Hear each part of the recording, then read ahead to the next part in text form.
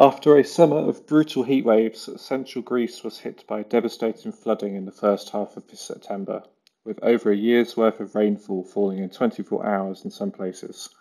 Much of the Thessaly region, the breadbasket of Greece, remained underwater or buried under a deep layer of mud and silt for days afterwards. The high rainfall totals are thought to have been caused by an unusual Omega weather system event, in which a zone of high pressure is sandwiched between two areas of low pressure. The same weather system is also believed to have been to blame for the flooding in Bulgaria, Turkey, and Libya. The scale of the flooding is perfectly illustrated using a false colour composite based on the shortwave infrared and near-infrared bands acquired by Sentinel-2.